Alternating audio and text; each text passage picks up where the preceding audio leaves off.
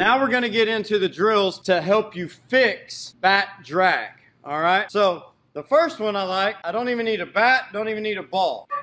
All you need is a dumbbell. Okay. And this comes from the wrist strength, forearms, rear arm. Okay. We can hold this dumbbell, but basically this is just a connected turn with a dumbbell.